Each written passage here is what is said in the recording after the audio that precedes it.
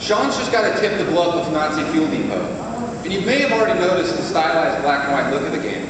This is what we call the will to fight.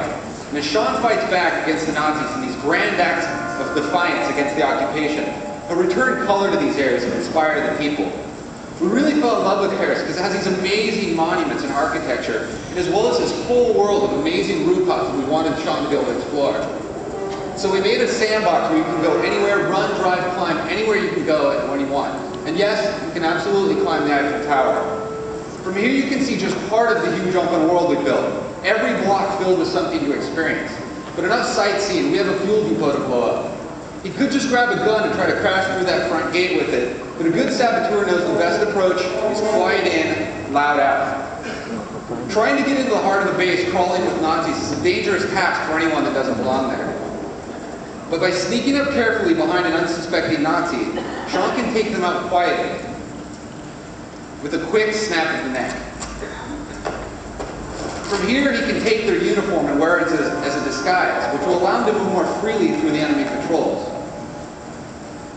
But at the same time, he still needs to be cautious not to draw too much attention to himself. So as he gets close to his target, he'll need to check to make sure no one can see him before he plants the explosives.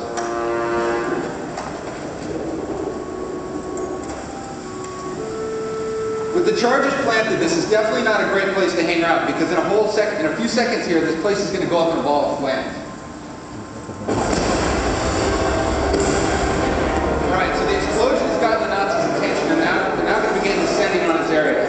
Sean's best chance for survival at this point is to get the hell out of the angry hornet's nest and just run. He could try to flee and lose his tail, but Sean's got a great trick up his sleeve here. Nearby in the red light district, Sean has some friends that can help him out with this dilemma.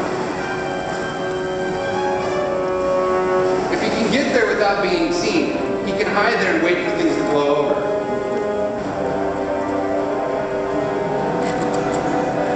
This is just an example of one of the many different types of hiding spots you'll find scattered around the world.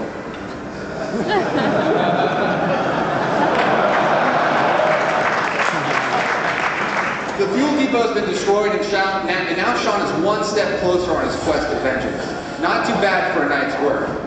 And that's just a small taste of the Saboteur experience. There's a lot more of the game that we can't wait to share with you here at the show. So come visit us in Concourse Hall upstairs in room 407. Alright, thanks everyone. I look forward to seeing you.